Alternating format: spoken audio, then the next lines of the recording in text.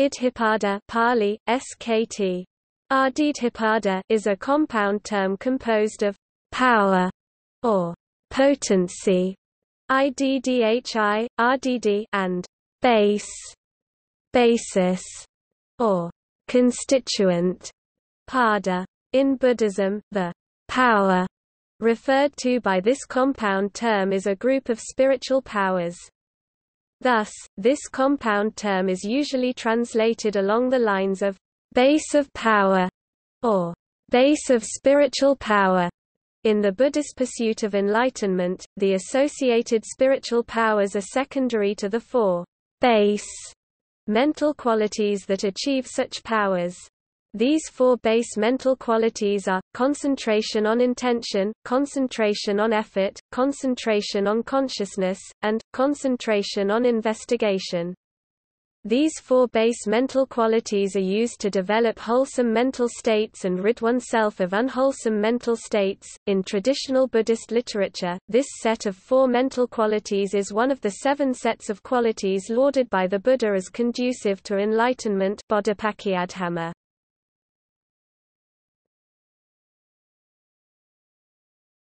Topic: Canonical analysis.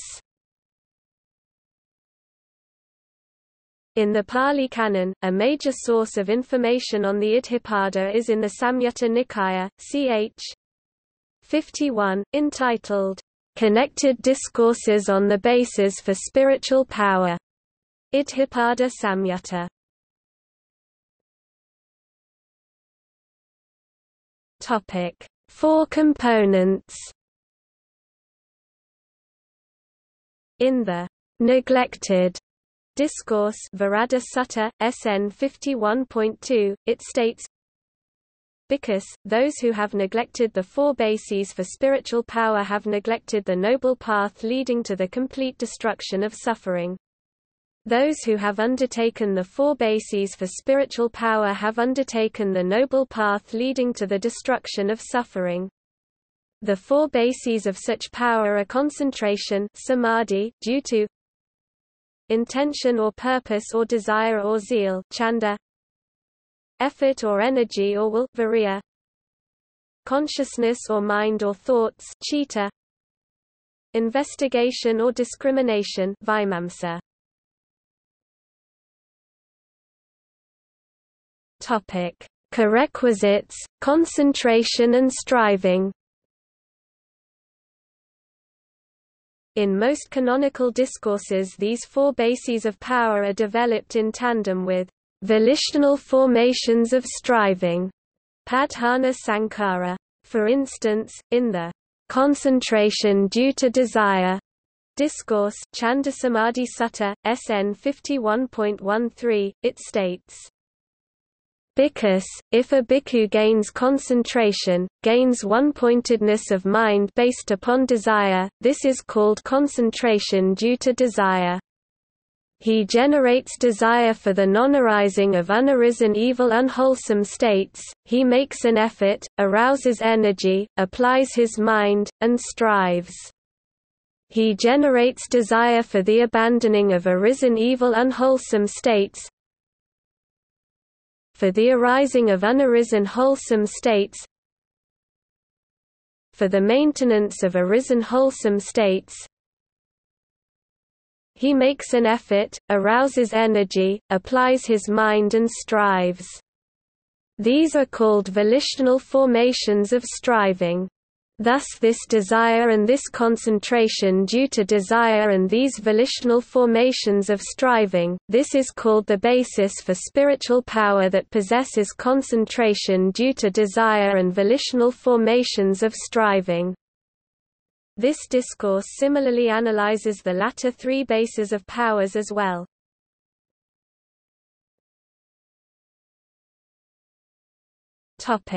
Associated spiritual powers. In terms of the spiritual powers associated with the development of these bases, the before discourse Pubba Sutta, SN 51.11 states, When the four bases of spiritual power have been developed and cultivated in this way, a bhikkhu wields the various kinds of spiritual power. Having been one, he becomes many; having been many, he becomes one. He appears and vanishes, he goes unhindered through a wall, through a rampart, through a mountain as though through space, he dives in and out of the earth as though it were water, he walks on water without sinking as though it were earth, seated cross-legged, he travels in space like a bird, with his hands he touches and strokes the moon and sun so powerful and mighty, he exercises mastery with the body as far as the Brahma world.